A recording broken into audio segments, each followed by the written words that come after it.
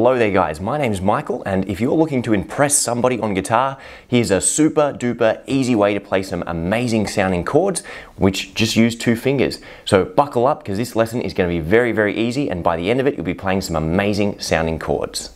Now in this lesson I'm going to show you one amazingly simple chord shape which you can move to 3 different positions on the fretboard to create really awesome and interesting sounds. If you're an absolute total beginner, you should be able to do this with a minimal amount of practice and effort, and this will sound absolutely terrific. People will be amazed by how it sounds. You just got to keep one little secret for me and don't tell them how easy this is going to be to do. So to play these chords, basically what you're going to do is take your first finger and your second finger, you're going to plonk them on string number 3 and 4 at the 2nd fret. This is actually an A sus2 chord. If you're a total beginner, that will go straight over your head, don't worry about it. But essentially what I'm doing is I'm taking my first finger, my second finger, I'm going on string number 3 fret 2 with my second finger, string number 4 fret 2 with my first finger there, and I can strum 5 strings down. That creates a really nice, luscious chord sound there. And if you know the E minor chord, the traditional E minor chord, which is this, it's basically the same shape, just moved down to string number 3 and 4.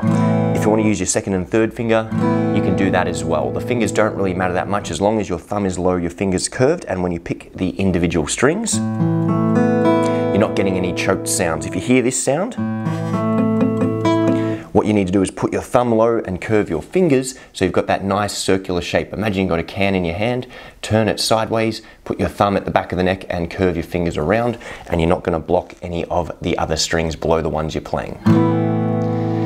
So basically you take this shape and you play either 4 strings down or 5 strings down.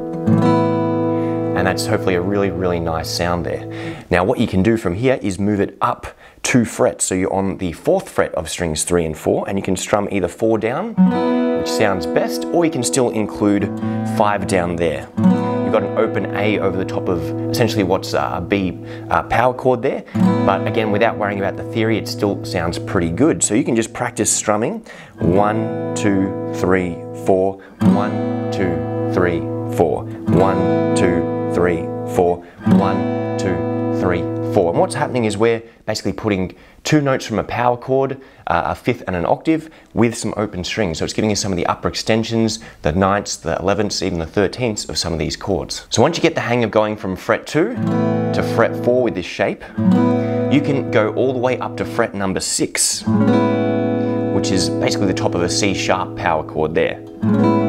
And that's going to sound really nice. Of course, C sharp being relative to A, we've got the A chord down here and the C sharp chord up at fret number 6. And that's going to sound really nice. So you can just muck around with either one strum pattern, 1, 2, 3, 4, 1, 2, 3, 4, 1, 2, 3, 4, 1, 2, 3, 4, and get some nice sounds with this.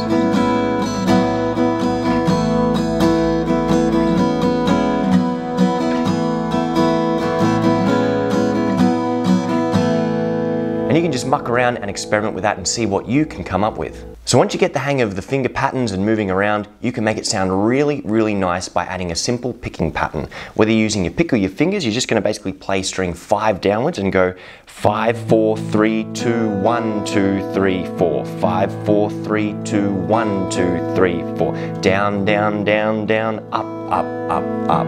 Once you get the hang of that, you can move it to a different one of the notes there.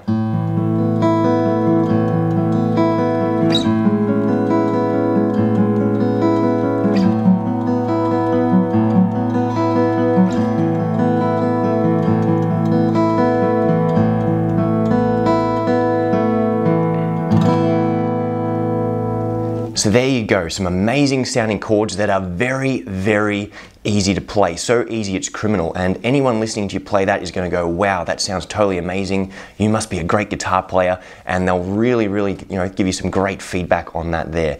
So take these shapes, practice them, don't tell anyone, shh, how easy they are to play. Keep that a secret between you and me, and go and have some fun with these shapes. So that brings us to the end of this video. If you found it helpful, make sure you hit that like and subscribe button so you can keep up to date with some more amazing guitar hacks. There are tons of things you can do on guitar which sound absolutely amazing and are really easy to play, and I can't wait to share them with you in future videos. Thanks so much, and we'll see you in the next one.